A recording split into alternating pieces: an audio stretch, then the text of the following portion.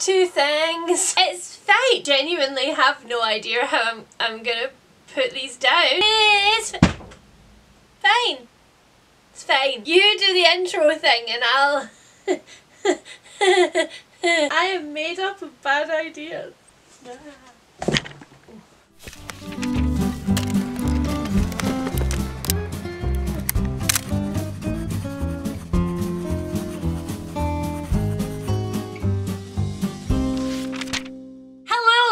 Gentlemen, trees and multiforms. What do you mean that you can tell that I recently started a rewatch of Doctor Who with my Patreon? I've changed nothing. Brain do be braining today. Hi guys, it's Leanne and welcome to another video. As you can probably tell from the struggle busing introduction to this video, I did a few things. And quite honestly, I was going to come here and I was going to be like, it's okay. I mean, it's 2 months worth of books, right? Actually, realistically, there are 4 books here that came into my library in February and all of the rest of them, all of them are from March. Because your gal rediscovered how to buy books in March. You see, I was having a little bit of an existential crisis over this box from my bingo board because I had hit the 24% mark for January. Like, I had read 24% of my new books for 2024 and I did feel quite accomplished when I did that. And because of that, for all of February and the start of March, I spent a lot of time like picking up books in bookshops and being like,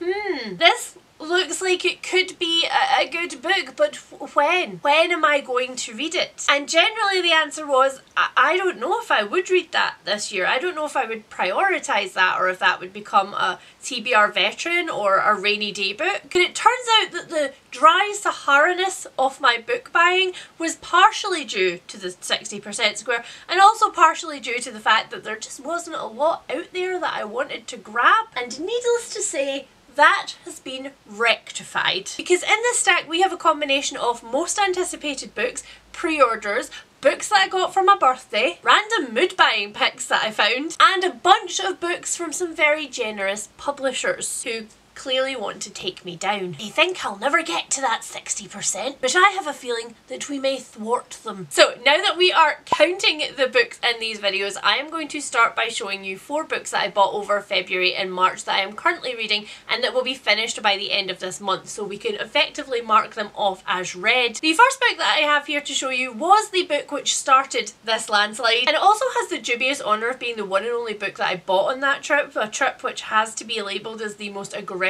uncomfortable that I've ever been in a bookstore ever. So more on that in a vlog coming to you guys really soon. But that book is Learning to Think by Tracy King. This is a memoir and I was actually meeting a friend for dinner right after I bought this and I handed it over and they read the blurb and they were like, did you write this? Because when I say that this book is the most me book that I could have picked up, this is about Tracy who grew up on a council estate in Birmingham, and I've recently become aware that you guys who are in the States do not actually know what a council estate is. So just in case you haven't heard about them before, council estates are social housing provided by the state. So they are owned by local government and they are budget housing, which is subsidised for people who are in impoverished conditions. They vary incredibly widely in living standards, but they are the place where most people who were working class and impoverished grew up in the 70s, 80s and 90s, so that includes myself. And in Learning to Think, Tracy is dealing with the repercussions of growing up in that environment. Her dad is an alcoholic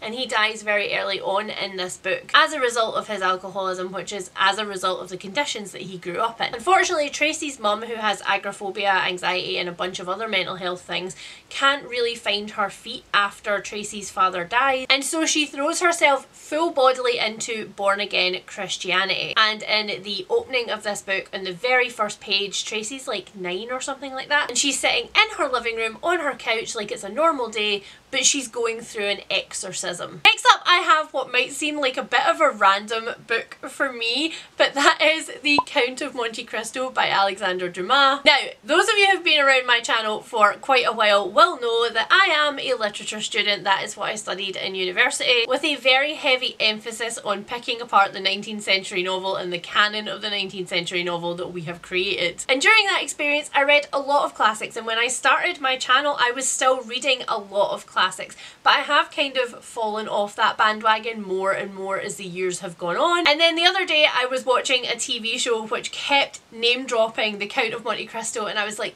God, I haven't read that book in absolute years and I love it. And I went to find my university copy, which looks exactly like this because this was the exact same edition, and it was gone. I had at some point in the intervening years between then and university unhauled it. I don't know why I did that. Maybe the book was falling apart with my annotations. Who knows? Either way, I took myself to a bookstore and I repurchased a copy. And I am currently living my absolute best life rereading this. And it didn't actually occur to me until I said that out loud right now that this will actually count for my reread square on my bingo board. Go me. So in case you guys, like me, when I picked this up in university, had only heard the name of this book but had absolutely no idea what the plot was, Count of Monte Cristo is about a young sailor, Edmond Dantes. He, at the beginning of this novel, finally thinks that he has landed on his feet. While they were on their last voyage, his captain died, leaving him in charge, and the person who owns the ship, when they get back to port, is like, hey, you did a good job. You can have a promotion, which means that he can look after his ailing father who is living in poverty, and he can finally marry the love of his life. However, on the day of his marriage, the police storm into the venue and they are like, you are accused of treason. And he is promptly thrown in a tiny, dank, horrible little cell in a very iconic location where he remains for very, very many years while he is plotting his revenge. And this entire brick of a book is his extremely well plotted revenge. Not gonna lie, I did kind of forget quite how many pages this book had. It is 1082 pages long without any of the introductions or the stuff at the back. So that's the thing that I decided for myself. But I'm having a great time. Next up are two books that I received from their publishers. One of them you will also see in that vlog, and it is Dead Weight by Emmeline Clein. Please forgive my very sad tassel-less bookmark. Fitz got there first. The subtitle for this one is On Hunger, Harm and Disordered Eating, and it is memoir essays from Emmeline Clein, wherein she looks at her history with disordered eating but also how we got here. And she's not just picking apart diet culture and also like the weight of the medical industry. She's also looking at fashion and celebrities and insidious mindsets that just exist in our culture that it's almost impossible to pick apart. This one is a proof and it comes out on the 24th of April, and I will say that while I am really enjoying the reading experience of this, this is actually a topic that I've read quite widely on. It is so readable, but it's also very heavy and it does not shy away from the real honest realities of this topic. So I don't necessarily think I'd recommend this as the first place that you start if you'd like to read more about disordered eating. But yes, we will also finish this one this month. And then last up for the books that I am currently reading, we have Prostitute Laundry by Charlotte Shane. This was also very kindly sent to me by the publisher. There are a couple of other books in here from Serpent's Tail and Viper because they did send me an email and were essentially like, would you like any of these titles? And I was like, yes I would. But this was one of the ones that I was so excited for. I'm really glad it won my Patreon poll for my TBR this month. So this is a memoir that entirely consists of essentially letters which were sent to a mailing list of a few hundred people that were interested in Charlotte Shane's life as a sex worker. And through these different like miniature essays that she was writing,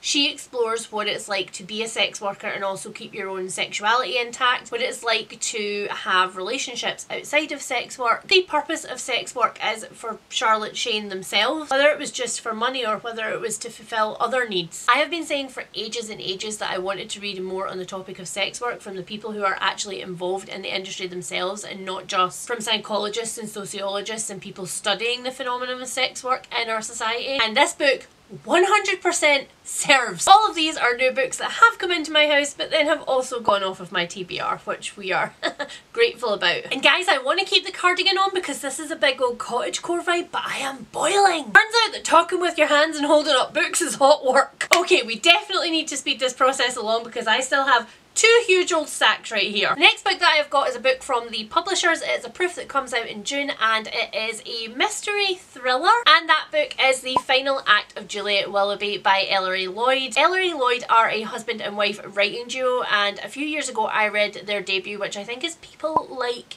Me? People Like Her, and it was an incredibly intense read which I ate up. And while I wouldn't say that as a thriller it was game changing in any way, and there are a few bits of the ending that did for me go off a bit of a cliff, it was still a solidly enjoyable book. It is about the runaway heiress Juliet Willoughby in Paris in the 30s. She is thought to have died in a fire with her lover and his surrealist masterpiece, which is a work that has gone down in art history as being like one of those big important pieces that was lost. And then in Cambridge in the 90s we follow two art history students who are looking into this painting and who find some things a little bit hinky, which leads us to right now in Dubai, where an art dealer is accused of murdering his oldest friend, and all three of these timelines weave together. And I do have faith that Ellery Lloyd will be able to pull all of these threads together, because they definitely did it in People Like Me. The next two books were kindly sent along to me by the publisher, along with some of the other books that I was telling you about that I requested earlier, and they are Love Me Tender and Playboy by Constance Debray. The first one is a short memoir about how Constance came out sort of midlife. She was already married, she already had children, and then she realised that she couldn't live in this life anymore, and it is how she kind of like carved out a new beginning for herself, but also how difficult it was when you have all of these ties already. And then the second one, Playboy, is about dating women for the first time. It's about learning how to love very differently, and also about learning how to have sex again as an adult who thought that they were actually quite good at that and they had that down. Playboy comes out in May of 2024, so I think I'll try and read these right at the start of next month and let you know what I think about them in case you want to pick them up. Alright, so the next book that I have is one of my most anticipated books for 2024, and it is The Reappearance of Rachel Price by Holly Jackson. Holly Jackson of course wrote the Good Girl's Guide to Murder series, which I, like everybody else in the world, am dearly devoted to. And this is, as this hideous sticker does tell you, the Waterstones exclusive edition, so it has the sprayed end papers, which I love, and it is signed, and it has the special first edition cover under the dust jacket. So this one is about 18-year-old Belle. She has lived most of her life with one constant fact, and that is that her mother disappeared 16 years ago when she was just a little kid, and no one has any idea where she went. However, the fact that she disappeared has become a sensational true crime case, and so at the beginning of this book a Netflix documentary series is being filmed, and the camera crew are interviewing Belle. They want to know what it's like to live with the fact that your mother is just gone. And then as this documentary is being filmed, Belle's mother reappears. And although Belle really wants the crew to then stop filming to leave so that her family can work out what the hell has gone on and try and emotionally process it, the cameras instead stay and they capture some very interesting footage. I am so pumped for this, and I had to stop myself with my entire body from picking this book up the second I unboxed it. And then we have a book that I picked up completely randomly when I was grocery shopping. Lovely spouse Harry had gone out for a trolley, which meant that I could just kind of wander into the magazines and books area, and I saw this and it came home with me. This is Stargazers by Harry Evans. Now, I have never read a Harry Evans book before in my entire life, and I have never had any inclination to. They are kind of like family saga, cozy mystery type things, none of which have ever appealed to me before. However, the blurb of this one just absolutely drew me in, and it's because of the two settings and timelines of this one. Because the blurb starts at the back with "then Fane Hall." Doesn't Fane Hall sound exactly like the creepy gothic mansion of your nightmares that you absolutely want to read about? Yes, it does! The blurb says, Sarah has spent a lifetime trying to bury memories of her childhood, the constant fear, the horror of her school days in Fane, the vast crumbling house that was the sole obsession of her mother Iris, a woman as beautiful as she was cruel. Just how to hook Clein in less than 50 words. The book is then split between then and Fane Hall and now in 1969, when Sarah as an adult has a family, she has a career, she has run far, far away from Fane Hall, and she lives on a kind of run-down fixer-upper on Hampstead Heath, where she is more than happy to be away from like the crumbling gothic elegance of her childhood. However, Fane Hall can just not quite ever let her go. Now let's be real, am I hoping that this book is a complete game changer, that it becomes a 5 stars and one of my favourite books in the world? No. I've talked a lot about the fact that I need to learn when to DNF books that are 3 stars and that are not ever going to be better than 3 stars. There's a difference between those books and books that you buy knowing that they're going to be kind of candy floss for the brain. They aren't going to change your entire world, but that they are going to be kind of like fun palette cleansers that you enjoy just enough. Who knows, it might surprise me, but I doubt it. Alright, so next up I have a small stack of what I'm going to call special circumstances books. So first up on top of this stack, you will notice that I have a bunch of paperback books, and that is because I have unfortunately had to replace a couple of the books that were on my shelves which had some dubious foxing on them. Now I personally don't mind yellowed pages on my books. I don't mind foxed books at all. However, I went to get my copy of Mrs. Dalloway off of the shelf the other day because I was like, I think maybe I want to reread you soon. When I picked it up, I discovered that it had some very interesting foxing on it. There were also some marks on there that I was like,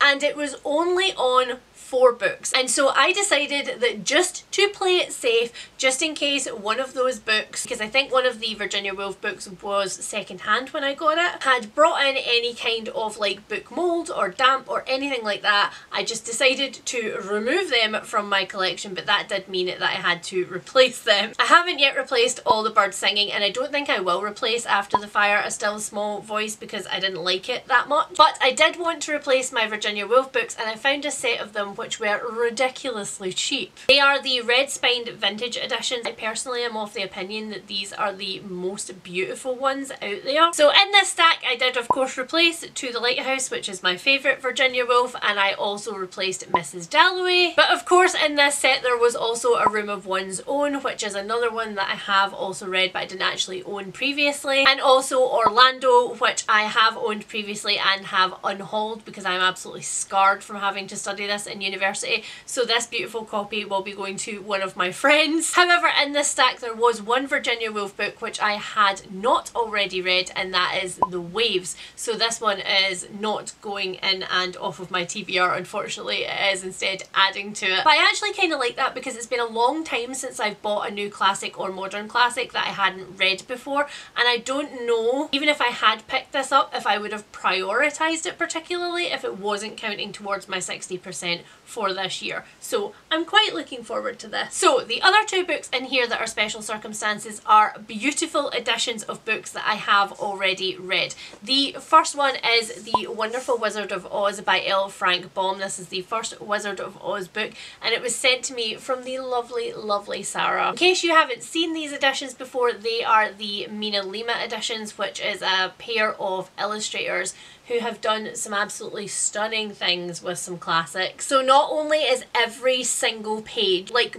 beautifully and lushly illustrated, but all of the Mina Lima editions also include these like fold out or interactive elements that like go on to illustrate the story. I haven't dug into them properly yet in this book, which is why all the little bits of paper to protect the pages are still in there. And then finally in this stack there is this absolutely stunning edition of The Wind in the Willows by Kenneth Grahame. This is illustrated by Graham Baker Smith, and it is the Fortnum and Mason copy of this book. Who do I think I am? I have never ordered anything from Fortnum and Mason before in my entire life, and I probably never will again unless they bring out more of these absolutely beautiful classic editions of children's books. It took two illustrations to make me buy this book. Firstly, this one. This is of course Toad, Ratty and Mole having dinner by the fire outside of the caravan. And then this illustration of Badger. Like, look at it. So yeah, this is one of those purchases that's like, it was a little bit spenny. Did I necessarily require it in my life? No, but did I need it? Yes. Now, moving on to another 2 big releases for 2024. One of which was on my most anticipated list, but which I didn't pre-order. And the other which came off of my most anticipated list, but which I forgot to cancel the pre-order of. So the first one is An Education in Malice by S.T. Gibson. This is the one that I was super highly anticipating. It is on my TBR for this month, so I'm not going to talk too much about it because I already went into the massive synopsis of this in my TBR video, but essentially it is a Carmilla Dark Academia retelling by S.T. Gibson, who also wrote A Diary of Blood, which was the Dracula and Brides of Dracula retelling that I really, really loved. This, like Diary of Blood, is also sapphic, and I am so excited for it. So my parents picked this one up for me for my birthday. I'm not gonna lie, although I'm highly anticipating this, I don't really need any of the special editions of it, so I don't mind that this is just a standard edition, and I forgot to pre-order anything more special. However, the other book that I have is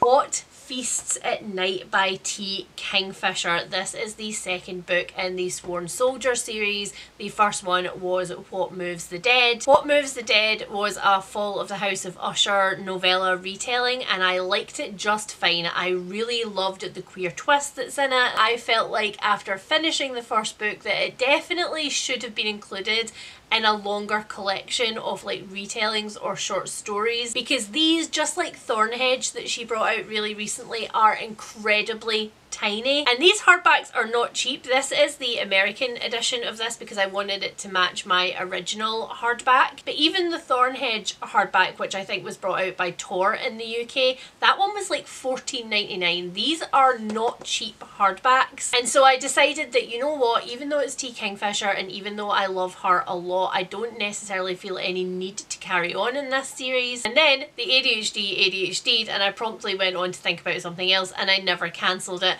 And then this just turned up on my doorstep, and I was like, damn, well, I guess I'm reading that now. And then finally, the last book that I got for my birthday is The Spare Man by Mary Robinette Kowal. My lovely, lovely friend Steph at Novelty Corner sent this one to me. Thank you so much, Steph. So this one is a sci-fi mystery, and I don't actually know whether it is set in the future or whether it is kind of like a retro sci-fi. Like the art could easily fit in the 50s, so is it actually set in the 50s where they have futuristic technology? I don't know if it's an alternative history or not. But either way, it is about Tesla Clein, who is a wealthy heiress, and she is currently on a cruise liner going between the moon and Mars. She is absolutely loving the fact that she is incognito. Nobody knows who she is, so she can do exactly what she wants to do on this holiday.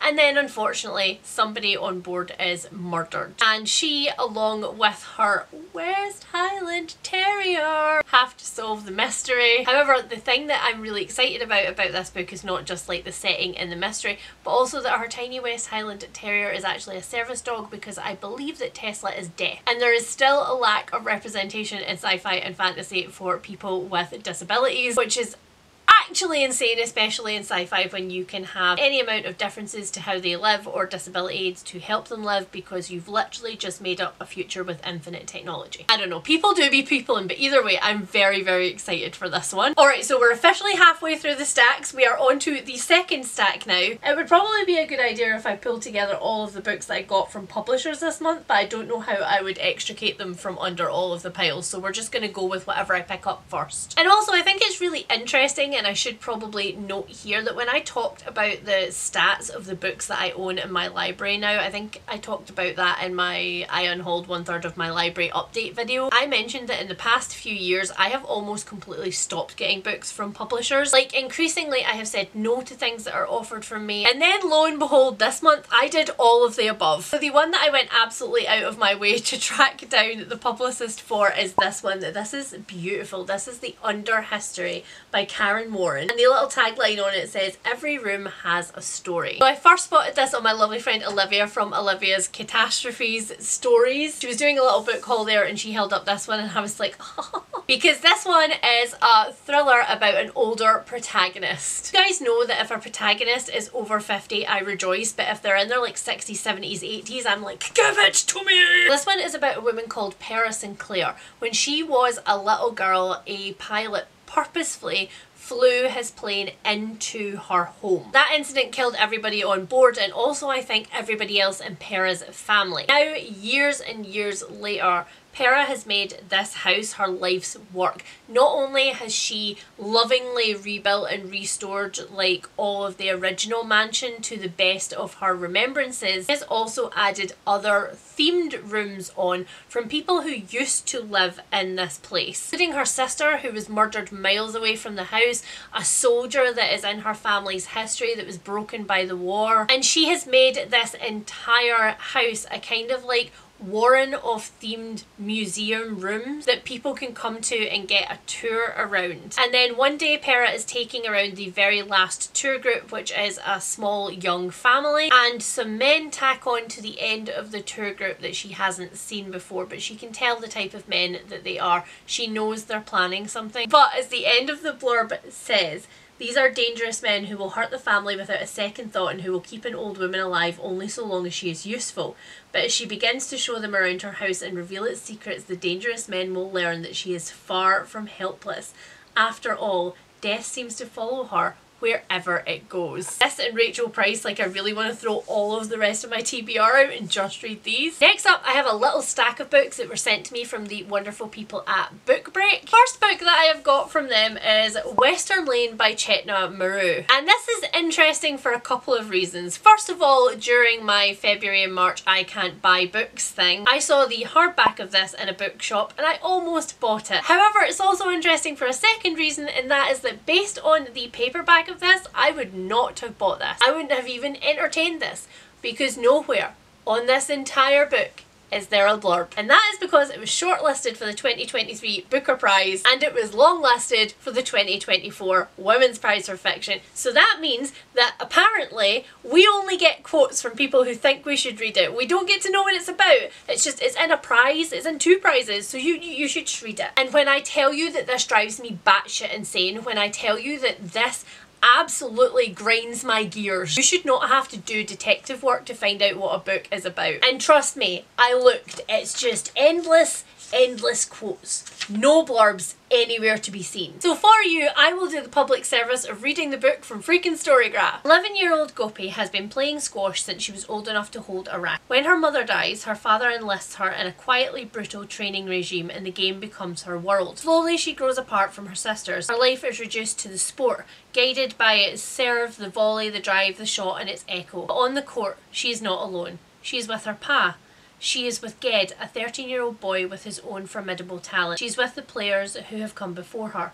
She is in awe. Western Lane is about the closeness of sisterhood and the strange ways we come to know ourselves and each other. Guys, it's not a huge hardback book. It's a very small paperback book. There is no need for 4 pages of quotes and a back entirely devoted to quotes from Sally Rooney, The Guardian, The Telegraph, The Times and the judges of the Booker Prize. No, actually, come back here. It's not the book's fault. I'm sorry. I am going to read you. One that comes out in July 2024 and it is Anyone's Ghost by August Thompson. This is a queer love story that takes place over 2 decades between 2 very different boys who just happen to love some of the same bands. Now I will say that there are 2 things going against this book and the beautiful sample of it that I read, and that is that from the very first page we know that one of these boys is dead, and the second thing is that this is about bands, and you know how I feel about music in fiction. I like it very, very sparingly, and I should just clarify here for the people who endlessly tell me this, that yes, of course not every book can be about queer joy. However, I think that the times of using queerness solely as a vehicle for like misery and unrequited love and all of the sad things that can possibly exist in romance is over.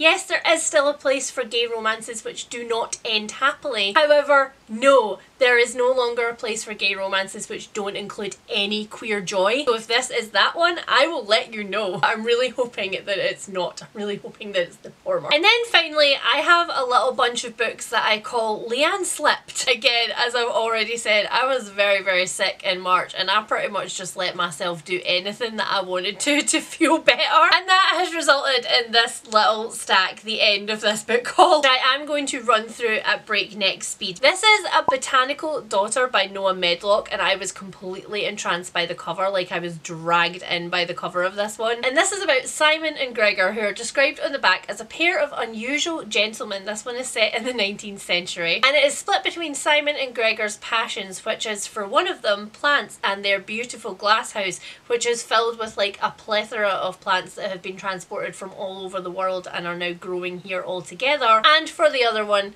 taxidermy. However, these 2 hobbies combine to accidentally create an actual living being made of plants. The end of the blurb says, driven by the glory he'll earn from the Royal Horticultural Society for such an achievement, Gregor ignores the flaw in his plan, that intelligence cannot be controlled, that plants cannot be reasoned with, and that the only way his plant beast will flourish is if he uses a recently deceased corpse for the substrate. I read the first couple of pages of this in the bookstore and I was like, there's no way I'm not leaving with this. Then the next two books I got in that same little bookshop trip, which was the first one that I had after I was like released from my sick bed. I also picked up Final Verdict by Tobias Buck. This one is about the 2019 trial of Bruno Day, who is one of the last people alive to be tried for war crimes during World War II. Specifically, he was accused of being an administrator, a guard, and an enforcer in a concentration camp during World War II, working of course for the Nazis. And although he is in his 90s by the point that he actually goes on trial, he denies everything, says that he has never had anything to do with any of this, and he's lived a productive and kind life and had a family and things afterwards. I, like I'm sure everybody else was at the time, was absolutely boggled watching all of the news coming out of this trial when it actually happened. Yeah, this one is going to be difficult but very interesting. And then also in that trip I picked up Missing Persons or My Grandmother's Secrets by Claire Wills. Don't know why I can't say that entire title and author in one go. This is a memoir about Claire Wills finding a photograph in her grandmother's things, and in it there was a baby that she did not recognise, and in asking questions about this she discovered that her grandmother was, like many other women at the time in Ireland, forced to give up a baby to camps that were run by the Catholic Church, where they basically got rid of your illegitimate baby for you and they gave it to proper Christian people to raise. And this is Claire Wills' exploration of her grandmother's secrets and of her family. And very, very recently I've gone through this exact experience of going through records and tracking down relatives and stuff, so I am very excited for this one. Then I have a bunch of true crime because I am who I am as a person. First one is a book that I've flirted with a few times. It was actually in the catalogue of one of the publishers, however they didn't have a copy to send to me, and by that point I had my heart set on it, so I went out and purchased it myself. And that book is Dancing with the Octopus by Deborah Harding. So in 1978 in Omaha, Deborah Harding was a college student walking home and she was abducted at knife point. She was chucked in a moving vehicle, she was kept blindfolded, she was assaulted, she was ransomed, but then she was just returned. However, the back of the book then says, but what if this wasn't the most traumatic defining event in her childhood? And I was like, give it to me yesterday. Give it to me yesterday. I would like it. The next book up is entirely the fault of one of my patrons, Beth, and I think it's kind of like a reverse karma thing because a bunch of my patrons had asked me for some recommendations from my true crime shelves behind me, and I gave them a lot of them, and in return Beth gave me this one. And I did actually climb to the very tippy top of a ladder in toppings for this one, so you know how much I wanted it. This is We Keep the Dead Close by Becky Cooper, and it is about an unsolved murder at the time that Becky Cooper starts looking into this at Harvard University. Jane Britton, who was a graduate student who was found bludgeoned to death in her apartment. So when Becky Cooper started investigating this, she was actually an undergraduate, and the entire case just completely boggled her and like sucked her in, and she started her own investigation. And you guys know that in true crime or in thriller or in mystery, I love nothing more than a person who has absolutely no background in doing any kind of investigating whatsoever, but who gets either fascinated or like drawn into a case and has to figure it out for themselves, and that is very much this one. And then finally I have another two books that I have picked up from Toppings, and you can tell that I have because they have the contact paper on them. So these two books are two books that I found out about on the exact same day, completely at random. I just so happened to be on a website that sold books, doing a little bit of cheeky browsing, and I made a deal with myself, and that deal was that if I found these books in the wild, if I walked into an actual bookstore and they were sitting there, I could buy them. And so the first one, I just happened to walk into a bookstore 2 days later and it was right there on the table. This is Cloistered, My Life as a Nun by Catherine Coldstream. And hold on, this is not me going off brand with a religious memoir. This is in fact more on the true crime and mystery side. It is about Catherine Coldstream, who was in her 20s when her father died and her family just kind of completely fell apart. And she read an advertisement for novices in the Roman Catholic Church, and she ended up becoming a novice. She ended up becoming a nun. Does that sound familiar to another book here where, you know, people died somebody's entire life fell apart and oh, they ended up in a religious cult. Maybe after years and years of thinking that this is a blissful experience that she should be taking full advantage of, that she should be devoting her entire life to, she can't shake the feeling that things are just a little bit wrong, that things around her are just not quite right, that the nuns and the way that they are acting towards each other, there's an undercurrent of something. This book starts with a page that says, I am running. I can't remember the last time that I ran outside, but I have to run. I recently went to St Andrews with my lovely friend Jill, and it was the first time I'd been in Toppings in St Andrews, and it is beautiful, but it's this like tiny shop front, and then it's an absolute warren of books that just continues on for miles. It's stunning. I love it. But the book that I wanted to pick up while I was there was The Chain by Chimene Suleiman. And the blurb of this is very, very unusual. I've never read anything like this before. So I'm just going to read it to you too, because I think you'll realise exactly why I picked it up pretty much immediately. So it says, in January 2017, Chimene Suleiman was on her way to an abortion clinic in Queens, New York with her boyfriend, the father of her nascent child. It was the last day they would spend together. In an extraordinary sequence of events, Chimene was to discover the truth of her boyfriend's life,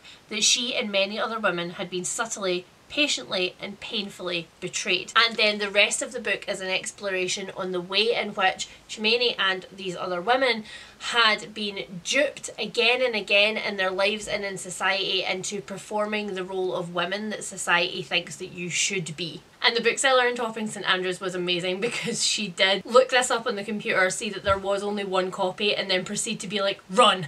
And we ran through the entire book to the feminism section so that I got it before somebody else picked it up. So that is it, you guys. Those are all of the books that I have bought between February, March and the very start of April, because I'm filming this like a week in. Some of these are actually like the beginning of April books, but I didn't want to wait and then create an entire other haul on my TBR cart, which isn't a TBR cart, it's a haul cart. It's where I keep books before I haul them for you guys. Somebody, I'll see if I can find the comment, called it my holly instead of my TBR trolley, and I really kind of like that, so I might be stealing that. Thank you for that contribution. So now you guys will know from the graphic in the corner how many books there were in this haul, how many have come into my library fresh since my last haul, and how many of those books I have read. Let me update for you now, and I don't know the numbers yet because I haven't put the last of these on my spreadsheet, but here is the number of books in total that I have hauled so far in 2024, and here is the number of books that I have read out of those that I have hauled. Now I do think that this is probably going to either not change the percentage at all, we were sitting at 18% last time I calculated it, or possibly bring that percentage down a little bit, but don't count me out yet, because there are books in these stacks and other 2024 books from before these stacks that are in